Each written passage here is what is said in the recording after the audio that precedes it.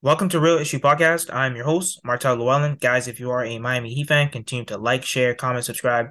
Thank you for all the support. If you're an NBA fan, subscribe to the channel, and thank you for all the support. Now, the topic the other day for the Miami Heat on ESPN was, are the Miami Heat fool's gold? And I will say shout out to Joy Taylor because she legit put some respect on the Miami Heat, because how are the Miami Heat fool's gold when we're about to go back to the Eastern Conference Finals? I will say no one expected us to be here. We were terrible during the regular season. Then we had to play the Milwaukee Bucks in the first round where everybody counted us out, even me. So I'm not going to sit up here and say that the Miami Heat, we were the championship favorites from the beginning. No. But the Miami Heat are clearly playing well. Eric Spoelstra is definitely doing a great coaching job, and the role players are definitely rolling. So how could the Miami Heat be fool's gold when we're about to go back to another Eastern Conference Finals?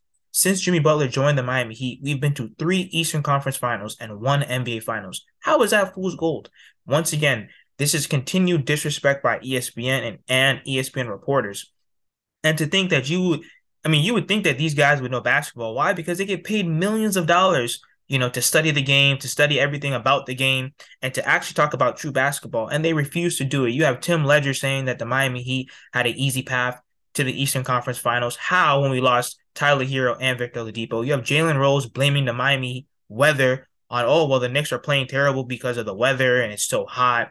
You have Mike Greenberg that doubled down on that take as well, saying that the Heat is zapping the New York Knicks' energy. You have JJ Redick saying that the Miami Heat are not a threat when we're about to go to the Eastern Conference Finals. It makes absolutely no sense what's going on. And like I said, it's different if it was just about clicks, but think about it. These guys are creating narratives that don't even make sense and that have nothing to do about the game of basketball. That is why I have a problem. So shout out for Joy Taylor because she put some respect on the Miami Heat.